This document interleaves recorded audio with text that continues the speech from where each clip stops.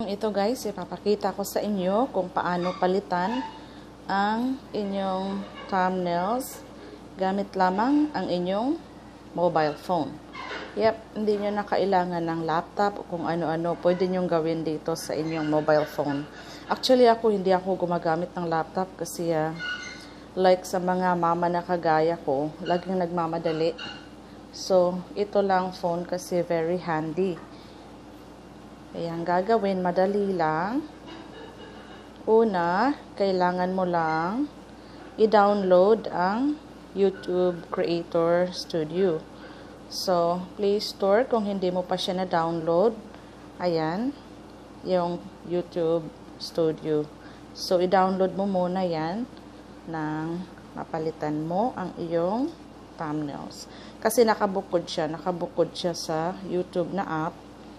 Para mapalitan mo yung iyong thumbnails, punta ka lang sa Creator Studio. Click mo yan, tapos yan makikita mo yan mga video mo, 'di ba?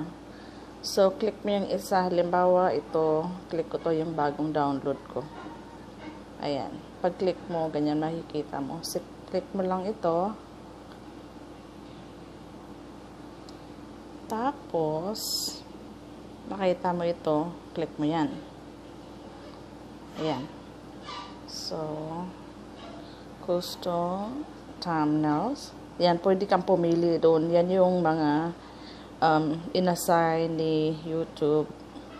Pero, pwede kang mag-download ng sarili mo. So, click mo lang dito. Custom thumbnails. Tapos, ayan, makikita mo yung mga picture. So, halimbawa, ito, papalitan ko nito. Or, halimbawa ito. Ayan. Ganyan lang siya. Tapos, pwede mong i-drag para ma-adjust. Tapos, click mo itong select. After nun, save mo. Ayan, save. Yan lang. Napakadali lang.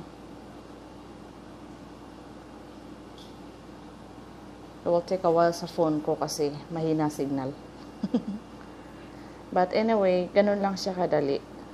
Wala na maraming chichiburechi. So, after mong ma-save, lalabas yun dito na nakasave na siya. So, balik ka dito.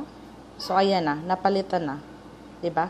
So, ganun lang guys. Ganun lang magpalit ng thumbnail sa inyong mga YouTube video. Ayan. Very easy. Try nyo guys. Para sa mga wala masyadong resources dyan, try nyo itong tip na ito. Very easy. Thank you. Balik natin kasi gusto ko yung amaryllis na yun. So, ito. Yan lang. Tapos, click mo lang yan. Tapos, select. Save. See, nakalagay siya.